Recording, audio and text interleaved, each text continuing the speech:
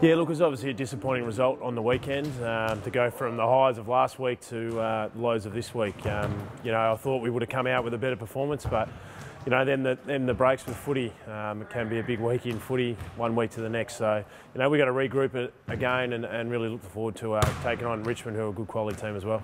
Yeah, look, our work rate and our effort wasn't there for the whole game. We saw it for patches, but unfortunately we just couldn't sustain that for the 4 quarters. And full credit to the Footscray team, they defended us really well. They stifled our ball movement, so we just weren't able to work our way through that, and hopefully, we'll review that and then put a plan in place to then hopefully take on Richmond. We're going to be focusing on obviously our ball movement.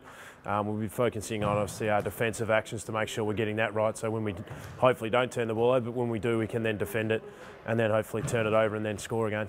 Matty Dick changed roles for him, been playing on the wing a little bit. We thought we needed another big body inside, and he played his role really well for us.